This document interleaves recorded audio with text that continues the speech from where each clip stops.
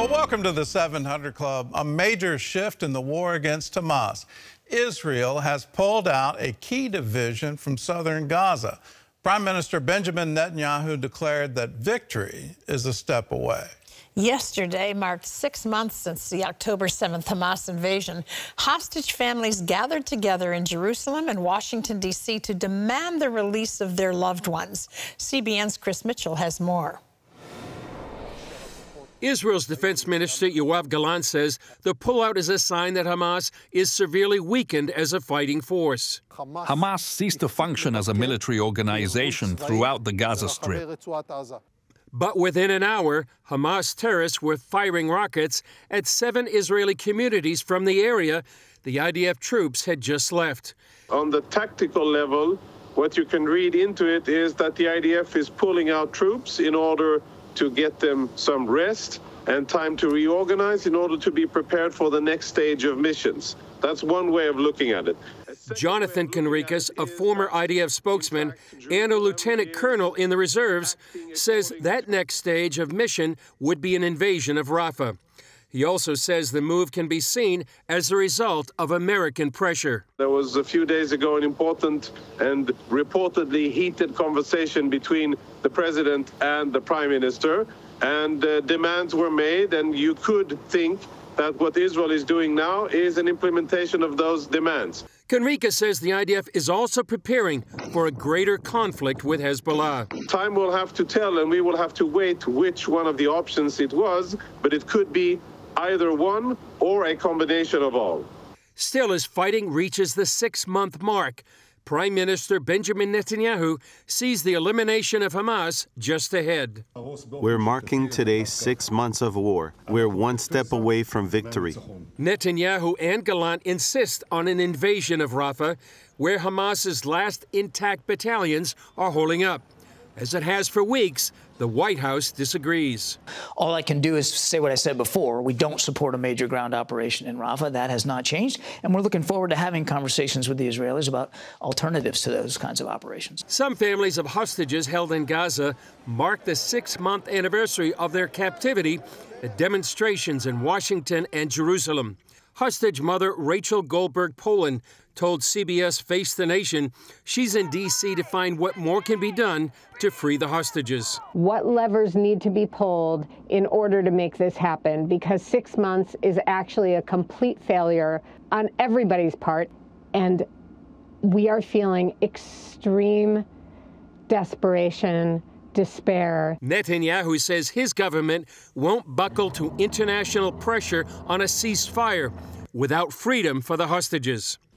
I made it clear to the international community there will be no ceasefire without the return of hostages. It just won't happen. Chris Mitchell, CBN News, Jerusalem.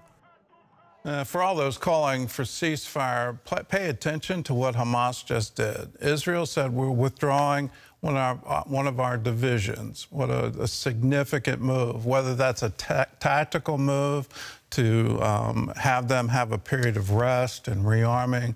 Are they preparing for a war against Hezbollah? All of these things are playing into this decision.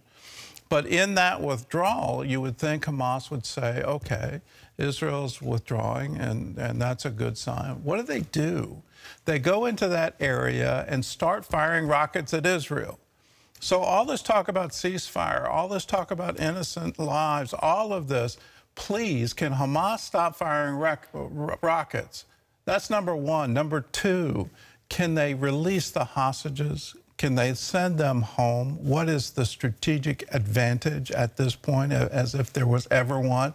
It's a war crime to take civilians hostage. That's an absolute international war crime. I'm not hearing anybody talk about that in all of this discussion of ceasefire. So please, can Hamas, the pressure be put there and not on Israel? Israel has enough pressure going on right now. And let me add to what Netanyahu is obviously carrying the burden of all of this. His own Minister of National Security has said, if there isn't an invasion of Rafah, if Hamas isn't totally defeated, then the prime minister isn't going to have a government. The coalition will absolutely dissolve.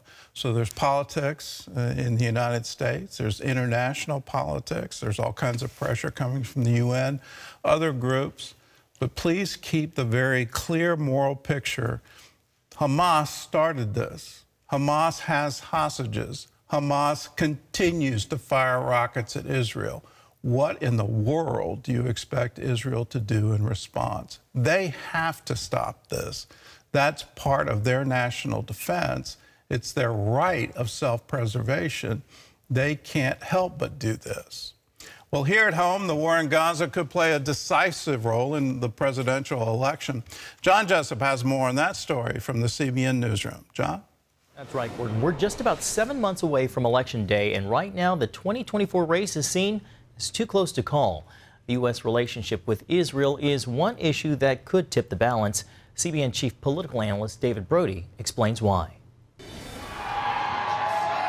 Navigating how he handles the war in Israel is getting tougher for Joe Biden, not only as president, but also in his quest to win re-election. A consistent outcry by his party's progressive wing is getting louder and larger, pushing for action against Israel for what they call a genocide in Gaza.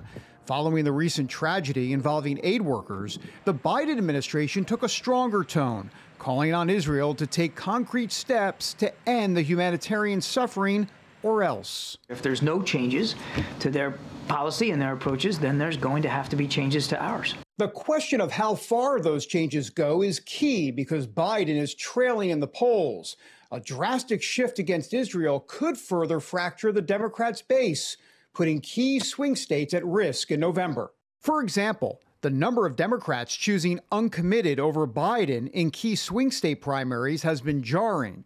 It began in February with Michigan at roughly 13%, then almost 19% in Minnesota. This month, 8% in Wisconsin. Rick Klein is political director for ABC News. He needs Michigan. And I tell you what, at the this election seems, at least in those Rust Belt states, they're going to be one at the margins. Yeah, I think that's right, David. And look, Michigan is a little less close than some of the other battleground states, 150,000 votes or so.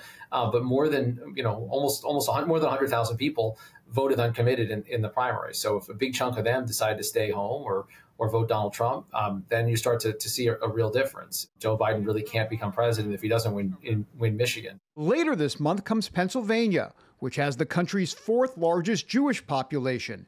Middle East analyst Jake Novak spent time as media director for the Israel consulate in New York. If there's any state in the country where the Jewish vote actually means something, it's Pennsylvania. Since it has about 3% of the voting population, Biden will need to perform a political tap dance between progressives and Jewish Democrats in Pennsylvania and similar states. The biggest problem is that he's trying to dance at two weddings. That's an old Yiddish phrase. And you can't do that. On the Republican side, Donald Trump is also weighing in.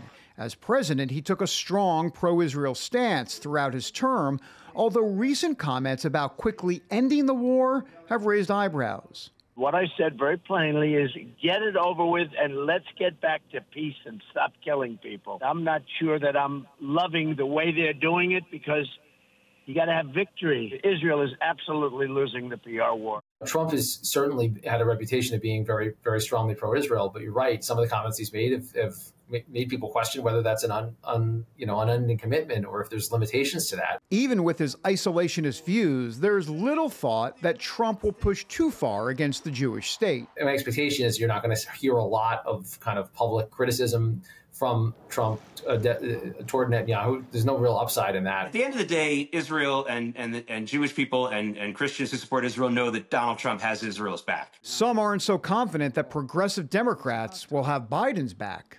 Could it cost Biden the election if it's close? Well, it's very likely to be a very close election. In that sense, almost everything could be the difference maker. But it's very easy to see a scenario where this is a defining issue. And when the history of the 2024 election is written, that this is among the factors that determine its outcome. David Brody, CBN News, Washington.